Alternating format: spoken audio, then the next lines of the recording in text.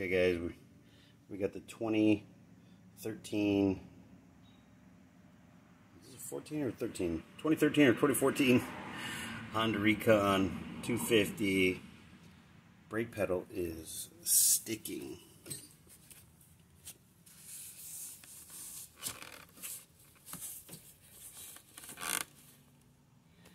Will not return.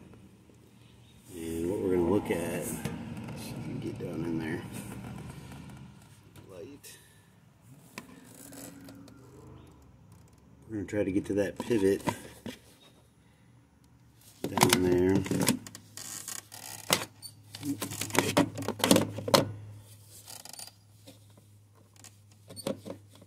We believe to be the culprit.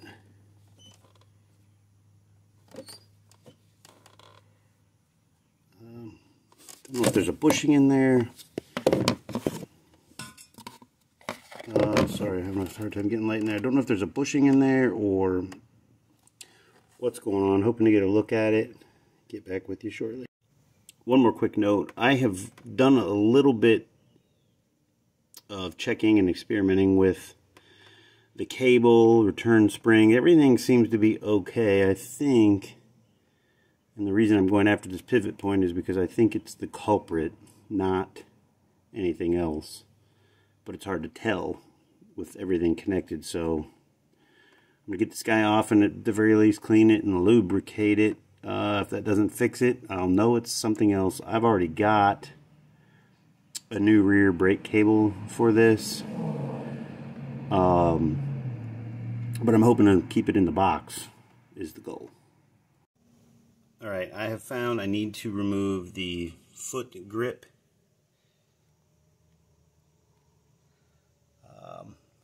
And a lot of the footwell, which is held in by a lot of these push pin style fasteners. This guy's 5mm. And he is right there attaching to that steel support to support the rear fender where the footwell and the fender connect. And I found that just getting that off is enough. I can manipulate this out of the way enough to get down there. Sorry about the lighting here. Just got into this repair and thought it should have helped somebody out.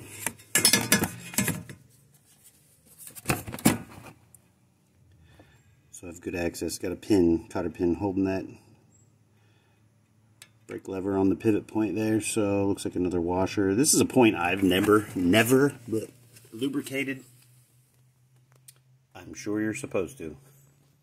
We never have. It's a miracle it's held on this long. This thing has been submerged to the seat regularly out of town.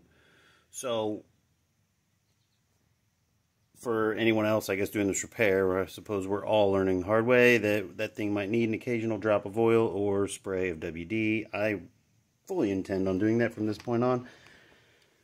It's way quicker and easier than this, but this thing, the way it sticks, it's so sticky that, and it won't return. I know that it's got to be that. So anyway, back to it. The springs are off. Leaving the cable attached for now, mainly because I'm trying to make this as simple as possible and not remove anything that's not necessary. The way this thing is resisting coming off, I'm almost certain it's this. I'm going to have to get a pry bar. There it is from the underside. Got the pin out. It did not want to come out easily. Again, everything is giving up quite the fight here. It looks really dry, slightly corroded. I'm even more and more confident that this is it. It's really putting up a fight. I've been prying off the frame a little bit. It does not want to come off. I'm going to try a little lubrication. I can't tell if there's a bushing in there or not yet. it kind of seems like there is, but the clearance seems really snug. There's no slack in this thing at all. But you know, I can't tell if there's just a mark left from the washer that I've since pulled off after the pin. The pin did not make it. This is a pin that I probably would have reused. There are things that I will not reuse cotter pins on, brakes. Things a little bit more important, bearings and stuff like that. They're a little buried, even though I suppose I've used plenty, reused plenty on bearings. But this one did not make it. It's going to be getting replaced. Let me get a little WD in there. Put my little pan there to keep the tile clean. 4 boys garage floor.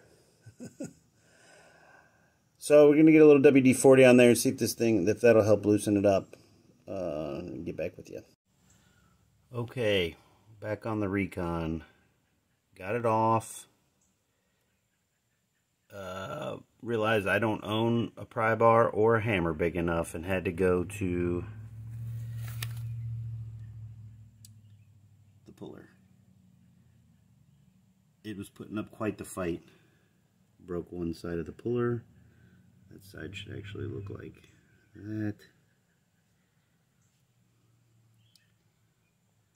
But that piece is now over here. As you can see, this thing is pretty corroded, and I had to go ahead and take the wheel well off.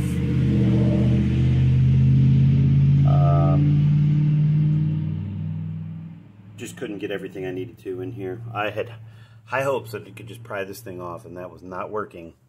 You can see why. So let this be a lesson to all of us who don't necessarily look for every lube point on our machines. You know, this thing's had a lot of mud and underwater activity, and really paying the price here. A couple minutes of lubrication. If this thing had, you know, been lubricated and was able to come off easily, I couldn't even imagine this being a 10-minute job. And I've probably got 4 hours in it at this point, over the course of two different days. Started the other night and back on it today. One boy garage. Summertime, the other 3 boys are at the pool. But somebody's got to get this stuff done. So you can see there is a small dust seal on there, and that's what had appeared to me as like some kind of a bushing, but it's a very thin rim, you know, like a grease seal. It probably, well, obviously is not watertight. I do plan on using marine grease on this, just to help. You know, it has extra additives that resist corrosion and just does a better job overall than automotive grease. But I'm going to clean this thing up. Obviously need to strip the corrosion off of here. You can see the damage done by the puller. Actually, there's some damage on this backside of this.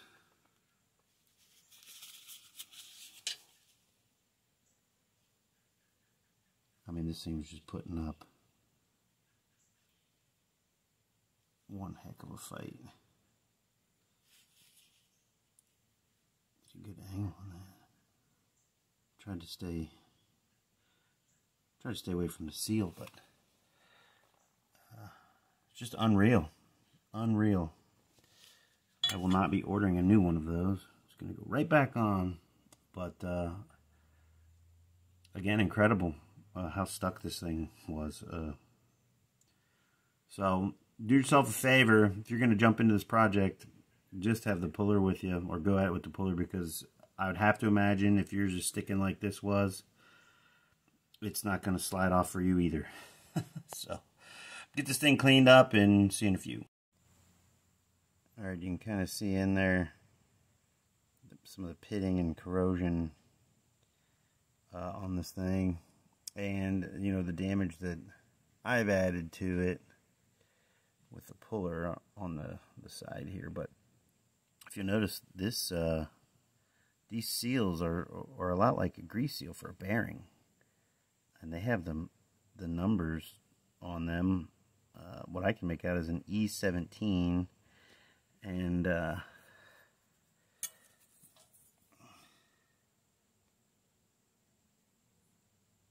what looks like an S. It looks a lot more like an S to me than a 5, but it could be a 50. So it's an S0 or a 50. Sorry,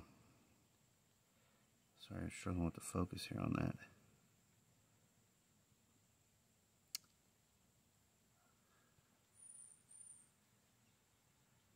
And then a 17, 23, 3. I think that's the dimensions, all in millimeters, and usually that's the 3 numbers they need for one of these. So you may be able to source locally your hardware if you wanted to pop them out. I don't have any, didn't order any of these, was not expecting this, but I have looked it up now. This whole thing is a little more complex than I had imagined, but in any case, they're about $4 a piece on Partzilla. The brake pedal itself is about $35. I am going to order a couple of these seals just to have them for next time we take this off to lubricate and maybe be able to clean it up a little bit better. For now, I'm just trying to clean it up, get it lubed. Anything's going to be better than what was going on in there before. Spit would have done a better job than what we had going on. So I'm going to finish cleaning this up.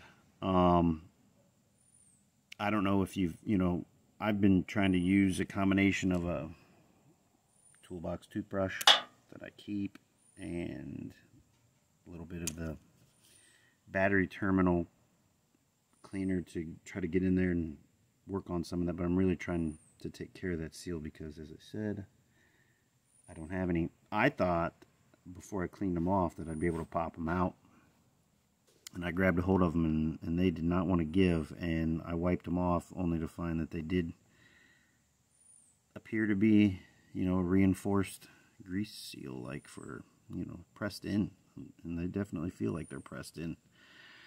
So maybe do yourself a favor and order a couple. It'd certainly help you out.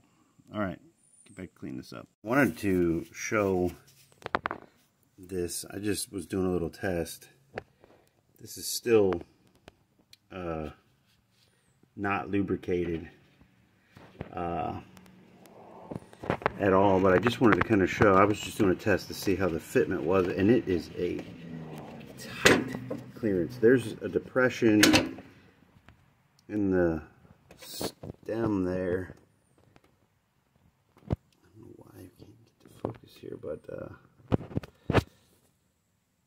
you can see that depression there. I plan on filling that with grease. I know these seals are going to wipe most of it off, with the exception of that, but I'm going to put a light coat on it and also inside the pedal. But it is super, sorry about that. I don't have helping with cameras today, but it's super tight, but it will go on. Again, you can hear that it's screaming for a little bit of lubrication, but I just want to give an idea of how tight this thing is. So it is crucial to keep this clean and lubricated. So if yours is working normally and you're in the shop doing lubrication, diffs, oil, do yourself a favor. Pull that pin and slide this thing off while you can still move it. And maybe clean it up and re-lubricate it. And you'll never be having to watch a video like this again. So anyway, just wanted to show that quick test. I'm going to go ahead and get this thing lubricated up and get it put back on. One quick thing I haven't noted yet is that the original rear brake cable is functioning normally. I have one already. Initially, when we discovered this was sticking, that was what I assumed was the culprit.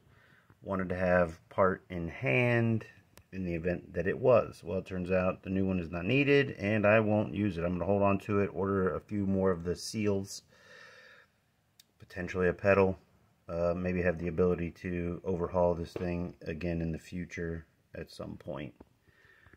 Just keep them in the box for now. But wanted to note that the original brake cable is still functioning normally, and as you would expect from Honda, had I been better about lubrication, I wouldn't even be doing this project. But you know, I think a lot of us, even when we're trying our best, don't get everything, and this is certainly one I overlooked. I'll be checking all the Yamahas as well, and the CRF, that all have rear brake pedals like this. So, I mean, this doesn't even just apply to Honda ATV, Recon. I mean, anything with a rear brake pedal, I'm sure is very similar to this. And I'm sure is a lubrication point that I can't be the only one that's missing it. But I won't anymore. Another quick tip on this brake cable, it does need to come off, and start in the back, remove the adjuster and spring, and then the entire brake cable needs to come forward. Obviously when you're removing, it would be in the opposite order, but this brake pedal has 2 points here that kind of just slides. It kind of slides all the way through from the one side and into this hole. So this is slotted out to allow for this, and then it needs to roll backwards. Go ahead and, oops, sorry.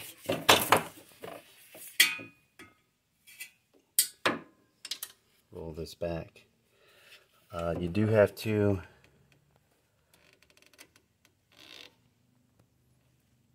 pull that boot back to allow the cable to slide through there and allow that to go through there, and then you'll have to slip this boot back up and over. I can't do it one-handed here. I'm just trying to get some video of this on my phone because I severely underestimated this project, and I know I can't be the only one. So just using the old phone here to get some video clips the best I can of this project as it moves along. And it's just, everything's just been too tight for a tripod in here from the beginning of this project. So in any case, I wanted to give you know, a little bit of insight on doing that for anyone who may not be able to figure it out or be kind of hung up on it, or at least like myself, I try to know what I'm doing before I go in, make the project quicker and easier, so at least you know exactly what you're doing as you move through. So anyway, there's that. I'm going to finish putting this together.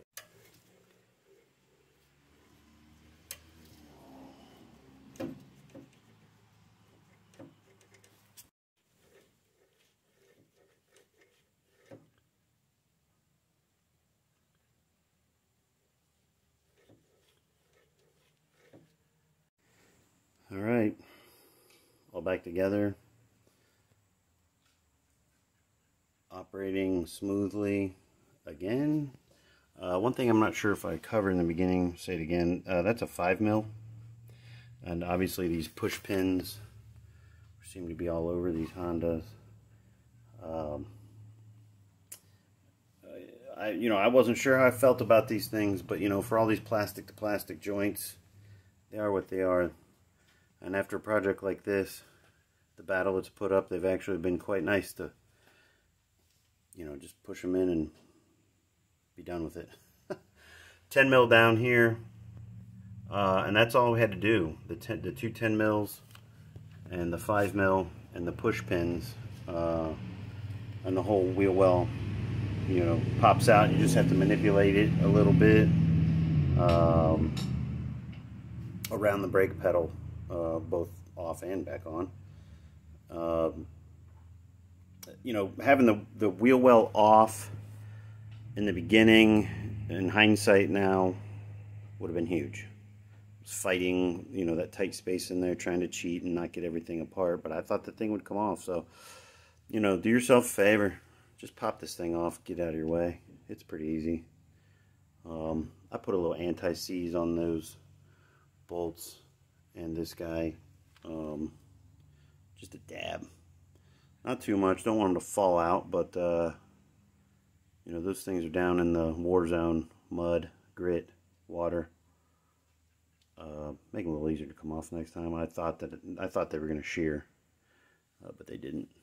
So anyway, this project's over. Rear brake pedal.